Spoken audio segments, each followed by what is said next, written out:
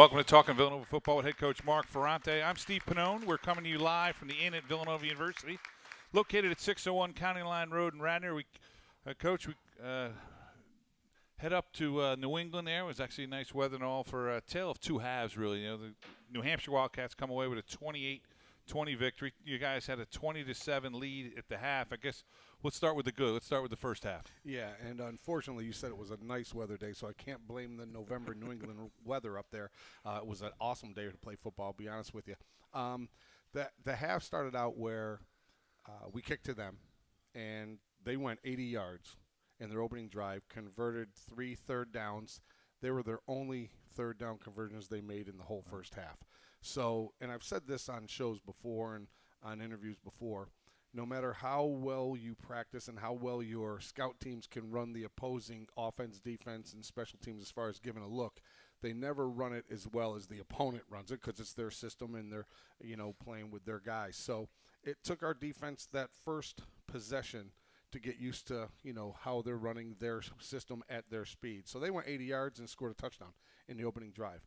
Then after that, they only had 70 yards of offense in the remaining portion of the half. So opening drive went 80. They only had 70 the rest of the half. We held them to 7 yards rushing in the first half, so we stopped their running attack pretty well in the first half. And like I said, we only gave up those 7 points. Offensively, we were making some plays. Now, we had some real good field position on some of them. We had a blocked punt that gave us the ball at the New Hampshire 39-yard line, so that set up one of the scores. We did have a really nice 80-yard drive of our own to set up one of the other scores. And we were making plays and, doing a good job on defense, doing a good job, obviously, with the block punt on special teams. And, offense, Danny and everybody was able to put the ball in the air. We were making the catches and making the plays that were there for us to make when we had the opportunities in the first half. The number of plays that each team ran were even, but we had closer to 250 yards to their 150 yards, and hence the lead, 20-7 at halftime. And then there was 2 interceptions in there, one by each team. You guys had the ball down in the red zone. You throw a late interception, but you get one back as they're trying to drive late in the half that you pick up one to get it back. So kind of the turnovers kind of washed themselves in the first half, not so much in the second half. Yeah, the first half, the end of the first half was really interesting because we were in scoring position again. And on first down, we threw a pass into the end zone that looked like it could have been caught, but they called it incomplete. And so, what did you see on the film when you watched it? It's hard to tell. You don't get the greatest of angles. And here's how it works. So we're not in the NFL. We don't have the red hanky to throw out a challenge flag on replays, right? And they review every single play. And we have to have a minimum of 4 camera angles at our level. Now, when you're in the FBS, sometimes they have 18 to 20 camera angles, the ones that are on ABC and NBC and all the big-time games, and especially when they get into playoff time.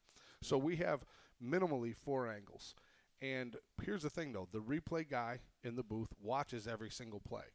And before each game, the referee comes up to me and says, obviously we all know we have replay now because our conference has replay. And what they say is we look at every play. If we feel we need to stop the game, we'll stop the game.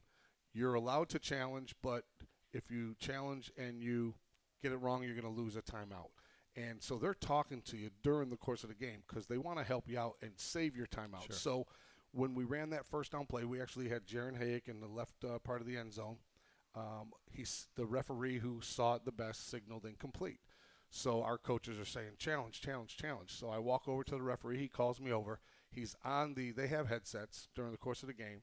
So he's talking about the play, and they're reviewing it. They actually reset the 25-second clock because the clock was running and it was winding down, and then they reset it back to 25 so they could further review it without stopping the game completely and taking the 2 minutes or whatever it takes to stop the game. So the guy, I'm standing right next to one of the officials on the sideline, and he goes, they looked at it. It's going to stand, meaning they're not going to overturn it, and they're not going to stop the game to look at it because they saw enough where they're going to continue to call it incomplete. I happened to be up in the press box and got a look at a replay, and they weren't going to change the call. If they called it a touchdown, they weren't going to change it either. Correct. But once they called it incomplete, there wasn't enough good looks at it. Now, Jaron's trying to sell it, which I understand every player is going to do. And you think, oh, I caught it. You just couldn't get a good enough look to see, from my angle, watching it up in the press box, to see if he got his hands under the ball. But I agree with probably what the officials told you. They weren't going to change that call either way it went. And we had 2 timeouts at the time, and we were already in field goal range, so I didn't want to lose a timeout unnecessarily. And the guy said, it's going to stand, keep your timeout. And I said, good, I'll keep the timeout. Unfortunately, we didn't have a field goal opportunity. We didn't have another touchdown opportunity. We threw the interception in the end zone. And, that was, we're in scoring position. All 4 of our turnovers, 3 in the second half, and then the 1 in the first half, all 4 of them were inside their 30-yard line. So we're in scoring position on all of them, and, we just gave up the ball and made those decisions, made those bad plays at the most inopportune time. And then we get to the half. You guys go into the half 20-7. And then it seems like the last 2 weeks, and it feels like a momentum as a fan. I'm watching as a fan up in the press box. But you guys are receiving the open half kickoff. You win the toss. You defer. You get in the ball. And then once again, you had the fumble against Stony Brook. This time you get a quick 3 and out, and it gives the other team a lot of momentum. Yeah, and they went down and made plays and did their job and then scored that touchdown on their first possession. And now, as you said, it's a momentum swing. And this one was different than Stony Brook. Stony Brook, we gave away possessions. Yes, this is a 3 and out, but we didn't just give it right back to them. We had some drives going, and then we just turned the ball over later in the drive. So we had over 400 yards of offense. We just turned the ball over in scoring position. And defensively, when you watch the film, because you never see it all during the course of the game. You have to go review the film. You have to go analyze the film. You see the all 22 copy, the wide, the tight, all the stuff that the coaches get to look at and so on. And it's a whole different look of what you're seeing on the film that we're looking at than a TV copy. Sure. You have a lot different angles and so on. So, when we go back and look at it, there was really times, like I just said about the first half with our defense, there was times we were playing really good. It's just that the times we didn't maybe hit the right gap, or the times we didn't, maybe roll the right way or something, is when they struck and they had a 31-yard run, a 31-yard pass, and a 21-yard pass for their touchdowns. So even though we played the majority of the game pretty well, you made a couple mistakes here and there, and they were costly. It wasn't a 10-yard gain. It was a 31-yard touchdown. And, same thing with, as I said, about the offense. It wasn't a, turnover and, whatever, or missed block, and then they get the ball where you can punt it away. It was a turnover in scoring opportunities. Yeah. And, that's always costly. So we got to find a way to play a little more consistently, obviously, and we got to find a way to protect the football, because in the last 3 games. Yeah, I was going to say, that's kind of been the constant in the last three games that haven't gone our way, has been we've turned the football over. Yeah, in the last 3 games we're -7. In the first 6 games we're +4 in turnover ratio. So, now we're sitting overall at a -3, and, that's always the biggest thing. There's really 3 stats, as far as total yards and all the things, how many yards you give up on defense, how many yards you gain on offense. There's 3 stats that matter. How many points do you score? How many points do you give up? And turnovers. And the turnovers probably are a direct reflection of what those other 2 are going to be. Yeah. All right, Coach, we're going to move on to a more a brighter subject, we'll call it, or a happier subject. We got the Richmond Spiders coming in this week, and we got some festivities around that. And we also have a national championship quarterback that's going to join us, Chris Whitney. St. Joe's Prep, local product, is going to come on after this quick break. So we'll be right back with Coach and Chris after this. We're live from the Inn at Villanova University, located at 601 County Line Road in Radnor. Tonight's show is presented by Miller Lite. More taste and only 96 calories. It's Miller time. Back with more Talking Villanova football after this on 610 ESPN.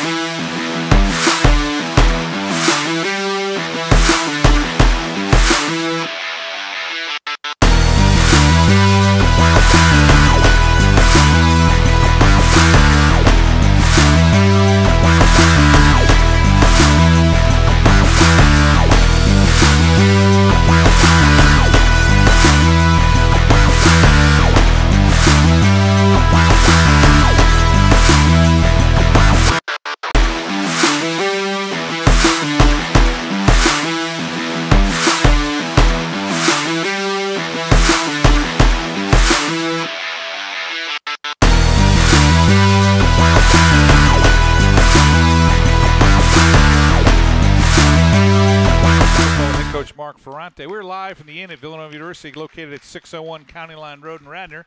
Tonight's show is presented by Miller Lite. More taste and only 96 calories. It's Miller time. And, Coach, we're joined by one of my favorite players. I didn't even tell Chris that before he came on. You're quarterback from 2007 to 2010. And one of the many reasons we wanted to have Chris on today is we're going to be celebrating the 10-year reunion of that national championship team, which Chris quarterbacked.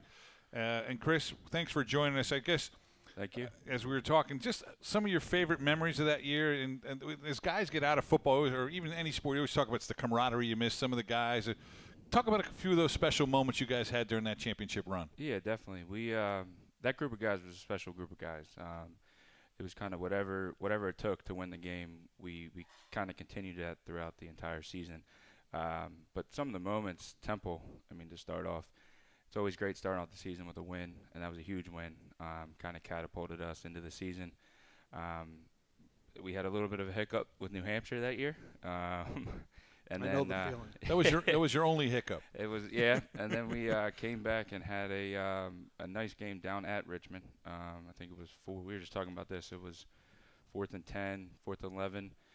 We were down, threw a pass across the middle, and Harvey had a one-handed catch that kind of catapulted us into the playoffs and kind of led us on a good run. And then we got a shot back at New Hampshire. Yep. That was our game that we had. We got a rematch with them down at our place. Snow game. Yep. I remember that one well. Crazy weather. Yep. It was a snow game, and we got redemption on them a little bit for that particular year. Yeah. That was good, and we're ranked high enough to be home a lot of those games, so we had the home field advantage in a lot of the games, and that was great. How about the game after that?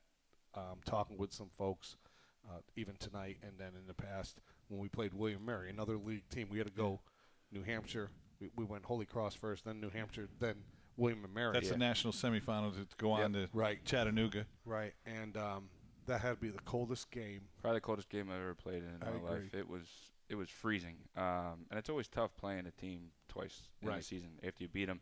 But again, it wasn't the prettiest game, but it came down to kind of the personality of that team, which was whatever it took, we did it. Going for it on that fake punt, C's. Right. It was again like 3rd and 15, and Harv caught a smash route against the sidelines, and then ended up scoring and kind of took us into the championship game. And even the championship game, we were pretty big underdogs. I heard Montana. Montana was the big team coming in, and we put up 300 and some.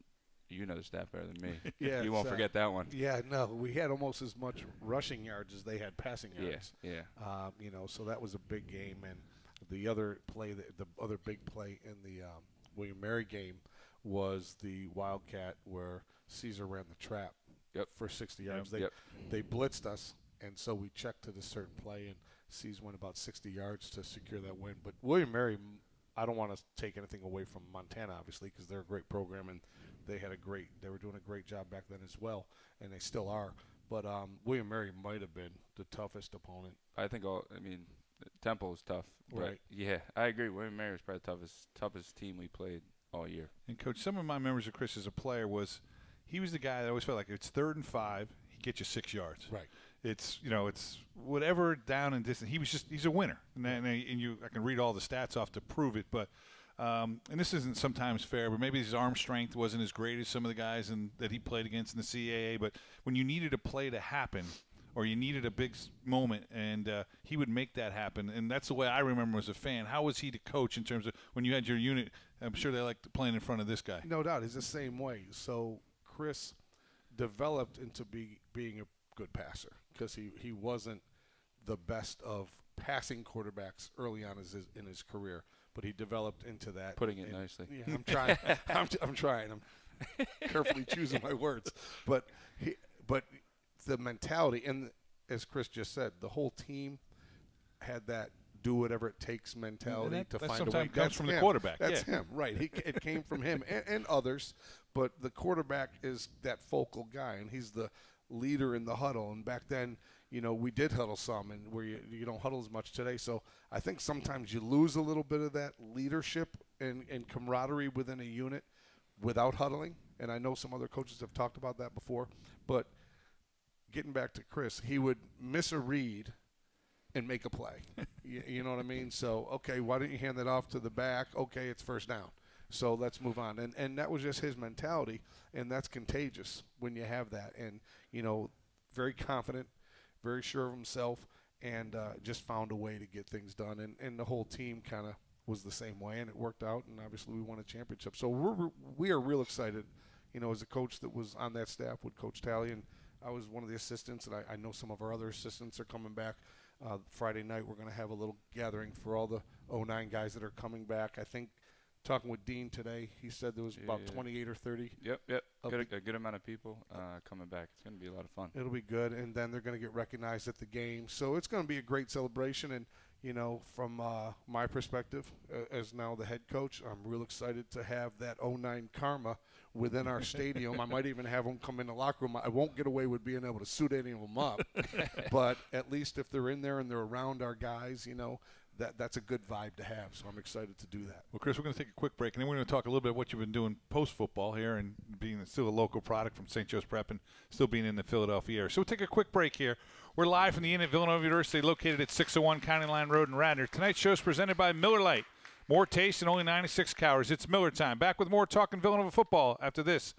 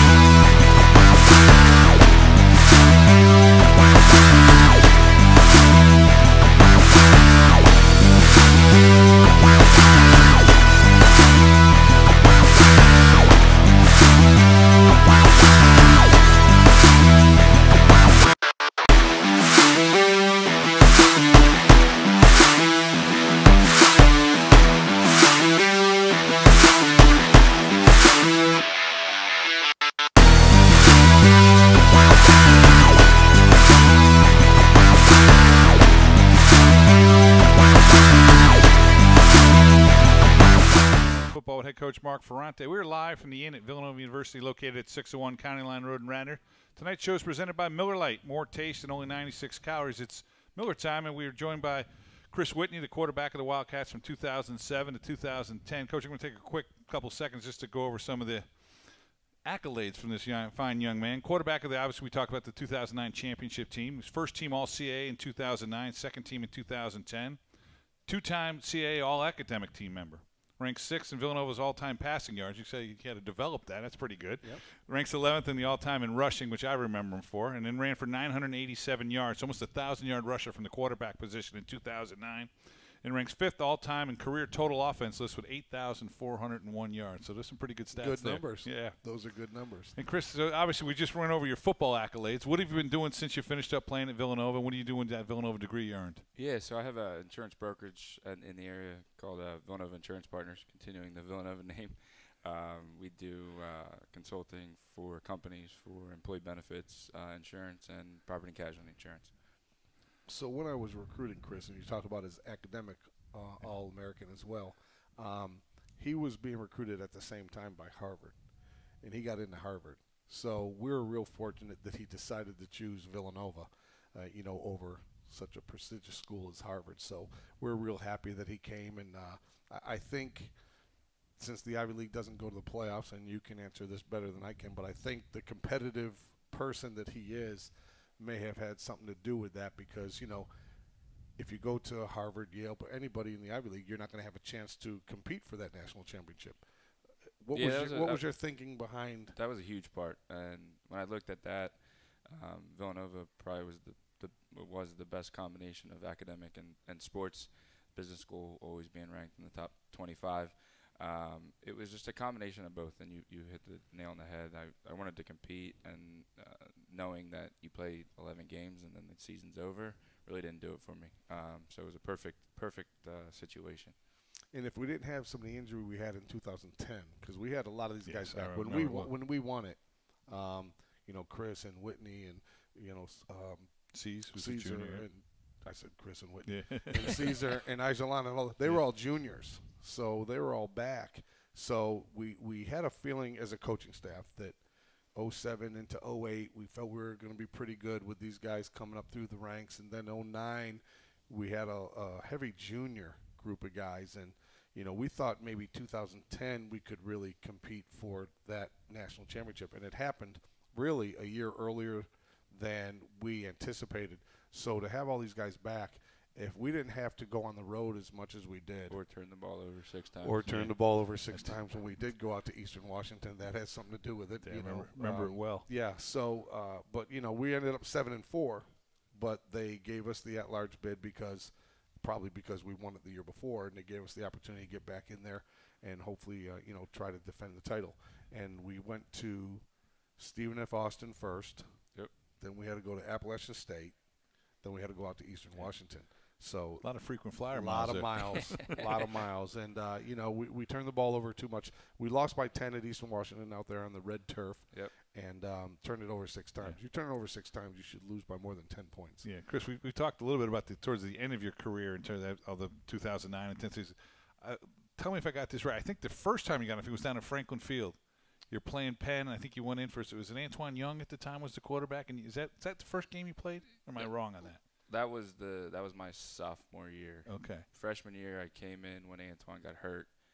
Played 5 games when he tore his ACL, and then I was supposed to redshirt. Ended up coming in the fourth quarter against Penn, and then that's the game I remember you pulling that Yep. game out. That was your sophomore year. Yep. I was off by a year, but Coach, what do you remember as a young player you coming in and being part of the offensive staff and just what he brought to an offense? Well, you could tell right away, and we already touched base on it. You can tell his competitive nature. Physically, he has size. He could run. One thing that I know Chris is proud of, he played in a summer all-star game his senior year in high school and played defensive back as opposed to quarterback in an all-star game down in Florida. And I remember we talked about that. And one year, I believe, at St. Joe's Prep, I think playing limited capacity at safety, had 8 interceptions in one season. So he's a good athlete with great competitive nature, and he has good size. And, I just remember, and like I said, early on in Chris's career, he'd probably, because he liked running. You mentioned he almost had 1,000-yard rushing in that one year. He liked running. So I think Chris was the type of quarterback that, okay, it's a pass play. First read's not open. I'm going. Yeah. I'm going to go. So he had to develop hey, let the play develop. Let's get to the first read's not there. Maybe look at the next one. Maybe do a check down throw. But he wants the ball in his hands, and he wants to run and make the plays, and obviously did a great job doing that, whether it was run or pass. And, real excited that Chris was the competitor that he was because it rubbed off on everybody. Chris, obviously you stayed local. You're working in the Philadelphia area, as you mentioned. You get to a lot of the home games and support the program. Who have you been able to stay in touch with? 10 years out, time flies. So I can't believe it's already 10 years. Time goes so quick. Yeah. But mention some of the guys you're still able to keep in touch with. Yeah, it's funny. Those guys, you kind of pick up where you left off. And I was just with them this past weekend at Joe Maycoyd's wedding. The weekend before, saw a bunch of them at homecoming. But yeah, I still keep in touch with C's, Demps. I was at Marlon Calby's wedding this past summer. Old roommate Jimmy Nelson. So still try to keep in touch. it's obviously tougher. We're all getting older. Some of us Starting have families. kids, families, distance. But yeah, it's one of those things.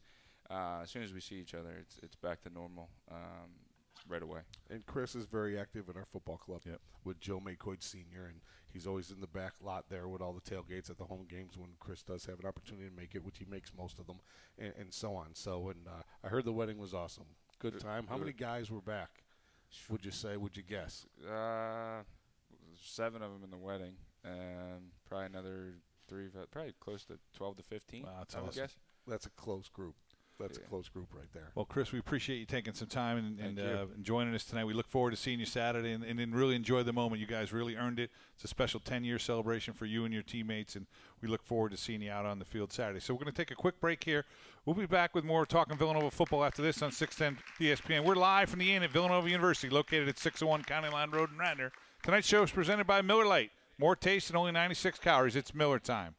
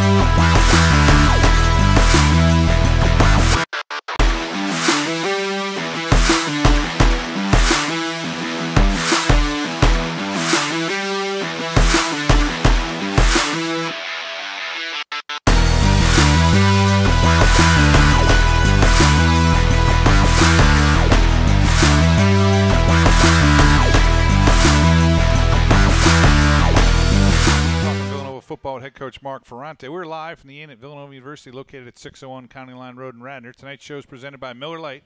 More taste and only 96 calories. It's Miller time. And, Coach, I guess if you're coming off a tough loss, you look for a little divine intervention. Hey, we'll pull out all the stops, man. We're joined by Senior Associate Athletic Director Father Rob Hagan, who probably doesn't need any introduction in this town, but Father, we appreciate you taking some time to join us. It's my pleasure, really. And we just talked to Chris, and he mentioned Joey Maycoyd just got married this past weekend. And, of course, Father Rob officiated that wedding. So I heard it was pretty awesome. And Chris just mentioned a lot of guys came back, and you had to do that Friday night. Friday night in Philly, and then got to the airport and jumped on a 9:30 flight to New Hampshire and caught up with you guys. When do you get sleep? Mass Saturday morning with the team. When do you get any rest? I love it. And now you're on a radio show on Monday, you know, so with no rest for the weary. But Father Rob, it's the 10th anniversary of the 09 championship, and that was the same year that we started the Tap the Rock. Yeah. So I know a lot of people out there who have been close to the program kind of know the story behind it. But for some of the listeners and maybe some of those that don't, why don't you share that with everyone again? And like I said, that was the year it started, and it's something that we definitely carry with us since then. Well, you know, I'm happy to. I mean, those guys, and we did see a lot of them last weekend, and you can see why we were successful. Because now 10 years later, they're still successful. You know, Chris's wedding years ago, and now as a father, and just the kind of people that they are. You're not surprised that that's the kind of the makeup of the locker room of that team and a lot of teams that we've had over the years. But we look for motivation, we look for inspiration, and Coach Wright and a lot of our teams have kind of drawn from the parable of the stonecutter. Back in the day, thousands of years ago, before there was power tools and jackhammers, and the guy had to go out and his job was to break the rock, and all he had was his hammer and his brothers. And you go out and you tap on the rock, and you tap on the rock, and you tap on the rock, and it doesn't break. And you wake up the next morning and you tap some more on the rock, tap on the rock, tap on the rock, and day after day, night after night, morning after morning, you wake up and you keep tapping on the rock. And one day, it breaks. And it wasn't the last tap on the rock that caused it to break, but all the thousands that went before. When the alarm clock goes off, the practices, the cold tubs, the ice bags, the finals, the bus trips, where you just, it's a metaphor for perseverance. It's a metaphor for keep the faith. It's a metaphor for never give up. And that really is the heart and soul, the spirit of the mission of Villanova.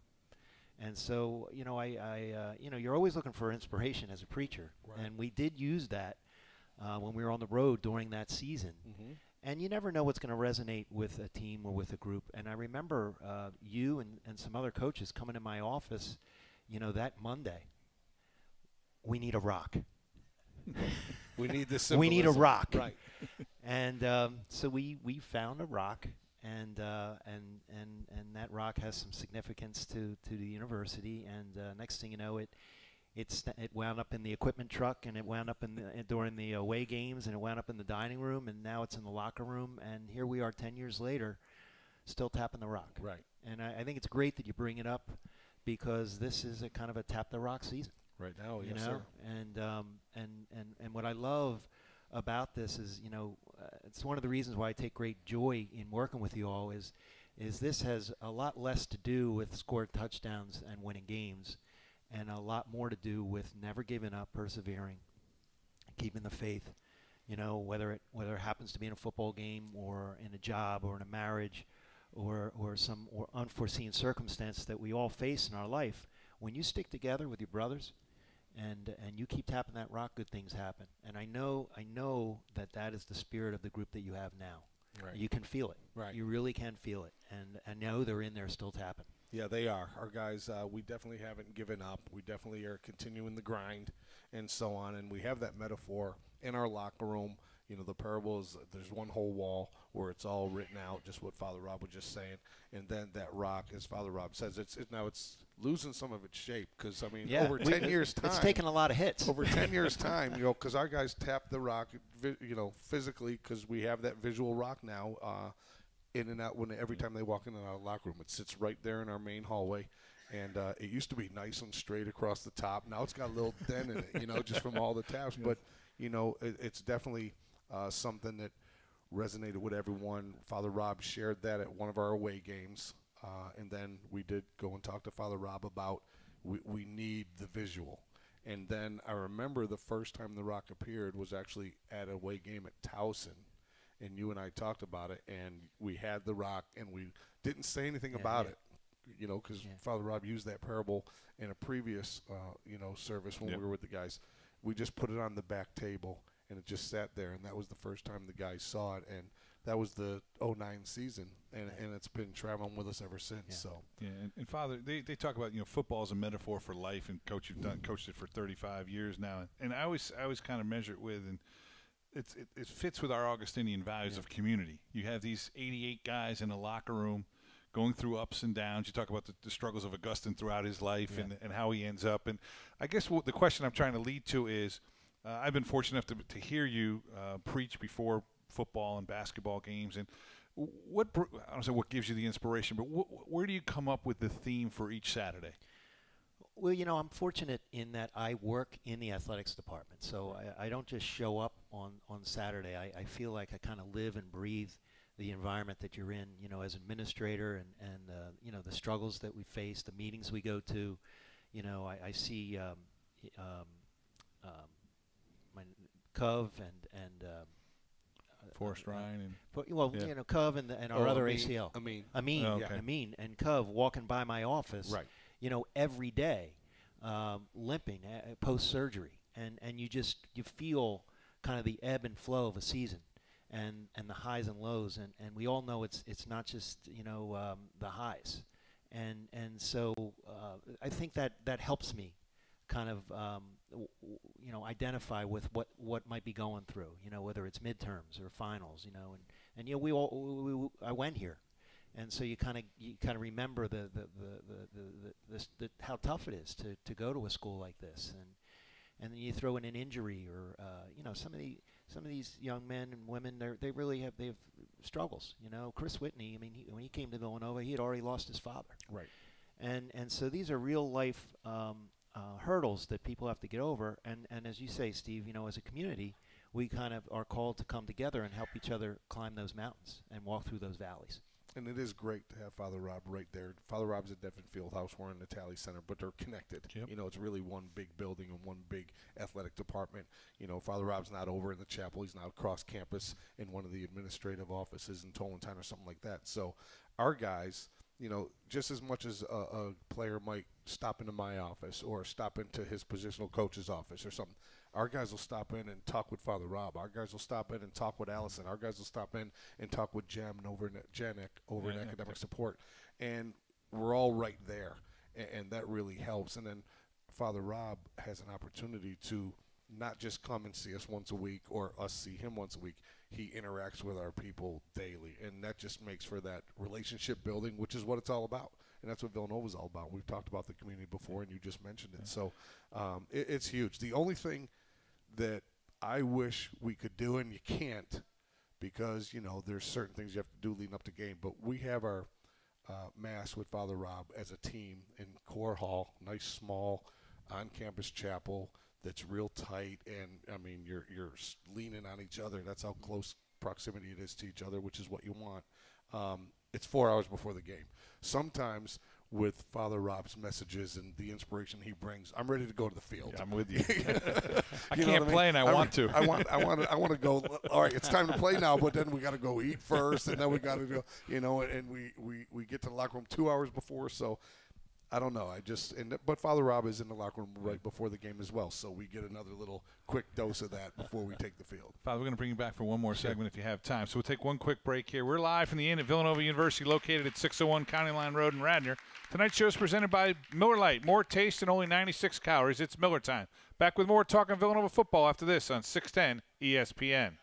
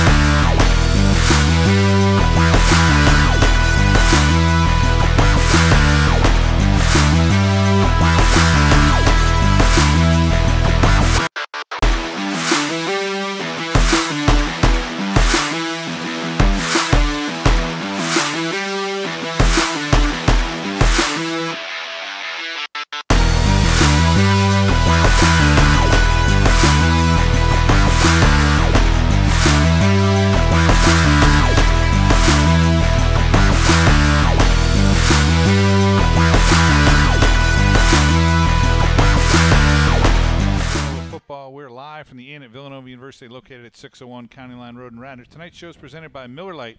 More taste at only 96 calories. It's Miller time. We're also joined by Father Rob Hagan, the team chaplain for both the football and men's basketball programs here at Villanova. And Father, I don't know if you're ready for this one. I just kind of came to me during the break. Something I want to ask you.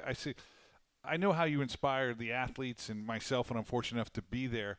What do you draw from that, being around these young men, being around students on campus, from all the sports, but specifically the football program, the 88 strong? And I guess we know what you do for us. What do they do for you? Thanks, Steve. That's a wonderful perspective, because I say often that I learn as much from them as I hope they're learning from me. And I just can't, every year, it's somebody, it's something different. And, to celebrate this 10-year anniversary with those young men, and to see Chris Whitney and C's and the role players and how everybody comes together, it inspires me. And, football in particular, it's such a physical sport. I mean, they really, there's injuries, there's emotion. You only play once a week. You don't get a chance to really get back at it, so you kind of have to sit with whatever the result was. And I think it requires a lot of faith and endurance. And so that really resonates with me when I see how hard they work, how much they have to juggle. You were talking about, Chris got accepted to Harvard. This is an Ivy-esque education, Ivy-esque schedule that's demanded of them here. And to see the way they have to multitask and manage their time, and how much is put on them, and with very little free time, if you will, that kind of focus, that kind of singular determination inspires me to try to do my best in my field, And Coach, you talk about, the Tap the Rock, kind of we'll call that Father Rob's beginning, so to speak, with not that it was the beginning, but his impact that he's had on this program. And you fast forward, 10 years forward. I guess football's always been football. You've been doing this for so long, but I think I saw it on social media where you saw Father Rob with his arm on Amin Black when Amin probably knew he was in trouble with that knee, and he hadn't had an MRI yet, but I guess athletes know, and this is not a good one for me. And just, I guess, what does that mean to have someone like that in your program, and what kind of effect he has on your young men? Yeah, no, it's awesome. I mean, like we said a second ago, he's a tremendous support system for our guys. He's at times outlet for our guys, because sometimes players don't feel comfortable coming and talking with a coach, for whatever reason. Maybe they think you'll view them differently or something. So I'm sure some of the meetings that Father Rob has, or some of the interactions, I don't want to call them meetings because a lot of times it's just drop-ins that Father Rob has with these guys. Sometimes, it's not, I'm not going to call it, it's not confessional. I think it's just an opportunity for them to go out and talk with someone in a different environment, a safer environment. Not that our environment isn't safe, but I'm sure that some of the stories and some of the things that our guys say to Father Rob, or for some of the other people that I mentioned that aren't their positional coach or aren't their head coach, can be different. And sometimes you just need someone to listen to you. And Father Rob is a tremendous resource for not just our program, but and not just student athletes, I'm sure for the whole campus community. But since he is in our department, he's a great resource and a tremendous friend to all of us and our student athletes. And it's invaluable as far as I'm concerned to have a guy like Father Rob within our program, and not just the inspiration and the motivation that he brings when he is talking with our guys, or we are with them in our pregame get together and so on, but just as a friend and as a guy who we know is there for all of us anytime we need him. Yeah. And Father, you mentioned your class of 98, 87 graduate, and you talk about the metamorphosis, the change, the Ivy League education you're receiving here. As an Augustinian father, you must take great pride in what this university's become, athletically, academically, socially, the resources we provide for our students and our student athletes.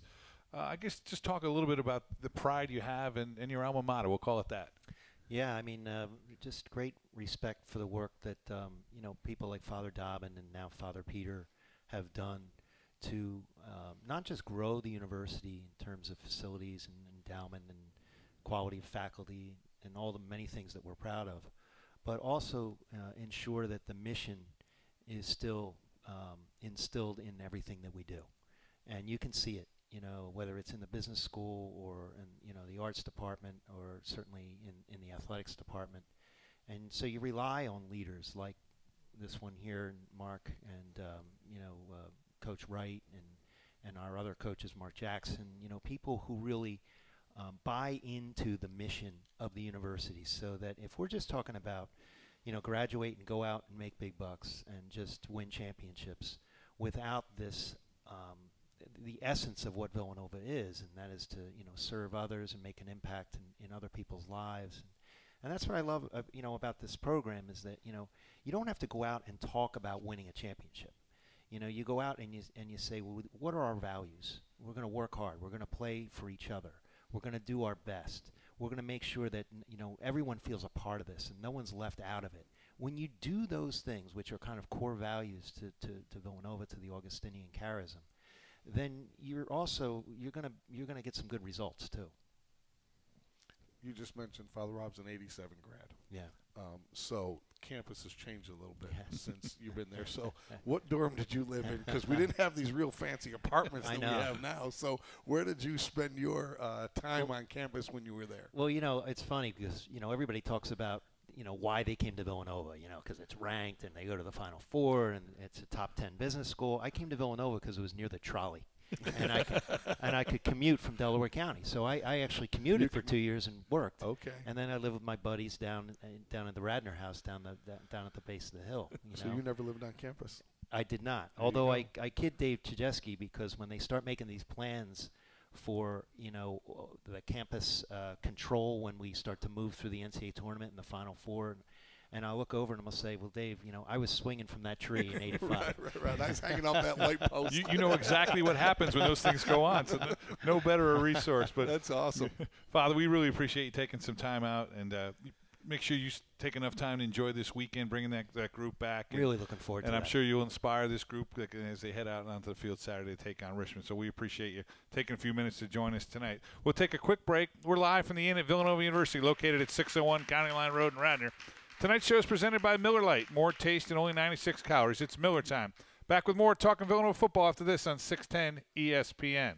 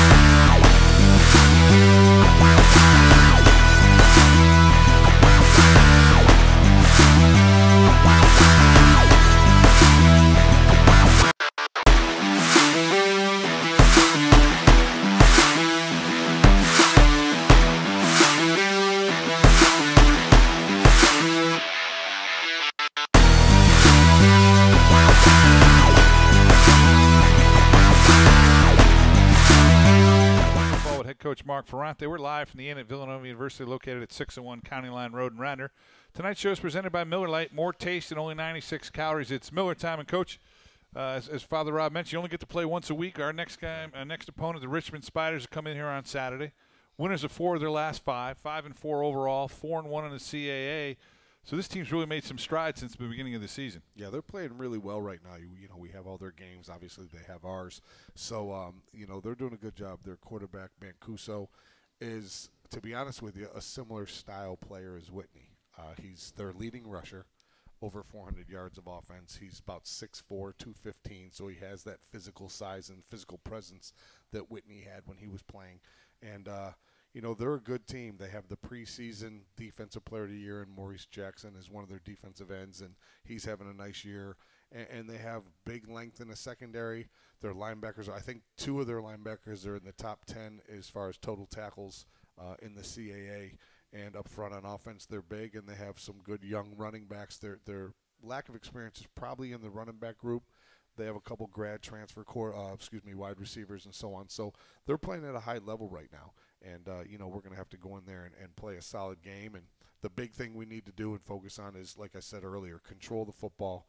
You know, start taking better care of the football, especially later in the game. And then we need to start getting a few turnovers. We started the season doing really well in that category, and we haven't created enough turnovers as of late. So if we can create some more turnovers and then have a few less of our own, you know, that's what we need to do this weekend. Yeah, just a little bit of a rundown on their schedule. They opened the season with a win over Jacksonville. Then they played obviously an ACC team in Boston College, got beat. They lose their opener in the league to Elon 42-20, and then they took a tough loss at Fordham. But since then, as I mentioned, 4 out of 5, and those 4 wins are in the CAA. They beat Albany, Maine, Delaware 35-25, and last week a big 30-10 win over Stony Brook. Thrown there as a 1-point loss to Yale. So as you mentioned, this team's probably finding its stride. Talk a little bit about them defensively. You mentioned that they have the preseason player of the year. Are they going to come at you blitz-wise? Are they a man team or zone? Some, no. They're probably – they don't take a ton of chances. They will blitz, you know, watching film. And it's early in the week, so we're just starting to watch more and more of that, you know, yesterday and today, and then getting ready for tomorrow's practice. But, you know, I saw a couple corner blitzes on film, and, you know, they'll bring, like everyone does, they'll slant the line one way and bring an outside and inside backer to the same side and those type of things, which a lot of people do. But they do have a solid defense. They have, I think in the league, I think they're rated the #1 pass defense in the conference right now. So, you know, they have a good secondary. Their secondary is big. They're listed as a 4-3 defense, but really when you look at them on film, they're almost more of a 4-2-5 because one of their linebackers is in that 175, 180-pound range. So he's more of a defensive back size guy, but he's listed as an outside linebacker. So their 2 inside linebackers are bigger guys. And, you know, they're doing a good job stopping the run. They're doing a good job. I mean, when you look at statistically, our defense is still doing very well against the run. Their defense is doing really well against the pass. You know, offensively, they're scoring about what they're giving up on paper. We're scoring more in certain games, but, you know, it's what are you doing that day? Sure. You know, it's not who you're playing, it's how you're playing. And I say that to our guys all the time. And I said to our guys yesterday, you know, we had a good film session. Obviously, we want to build off the positives. We want to correct the negatives because, you know, there was a lot of good positives in that game. We just have to do it more frequently and more consistently.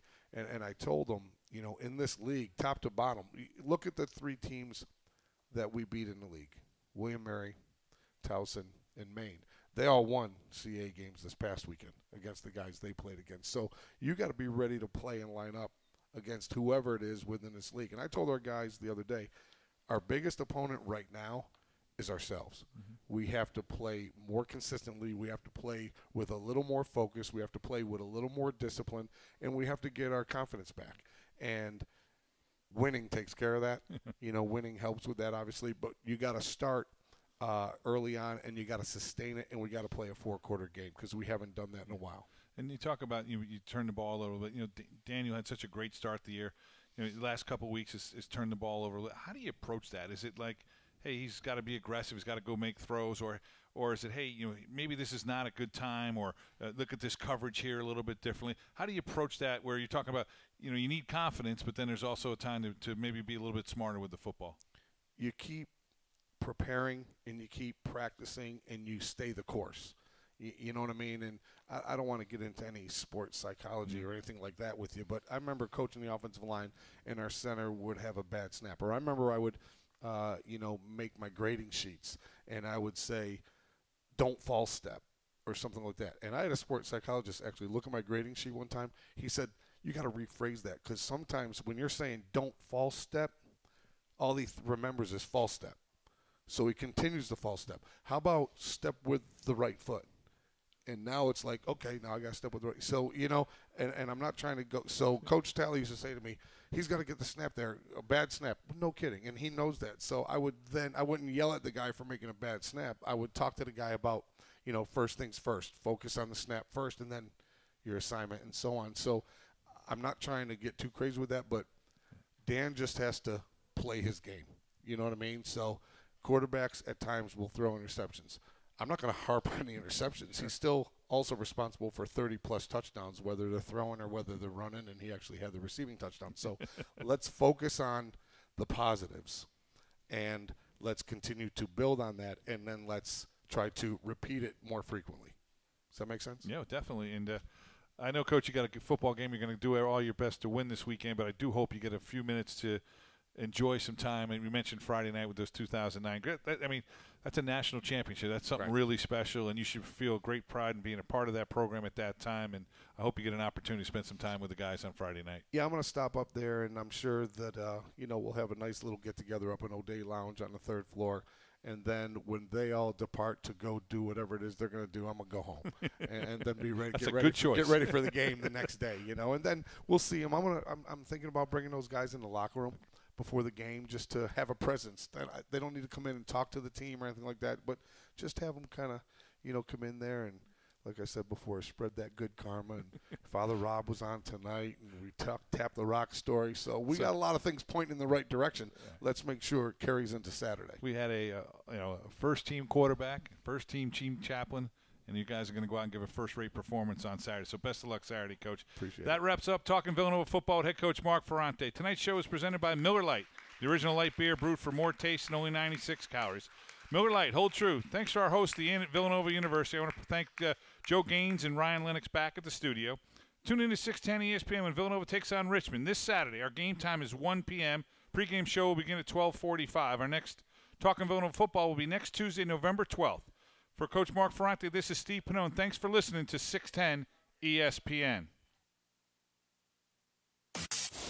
Live from the 555 building in the city of brotherly love, this is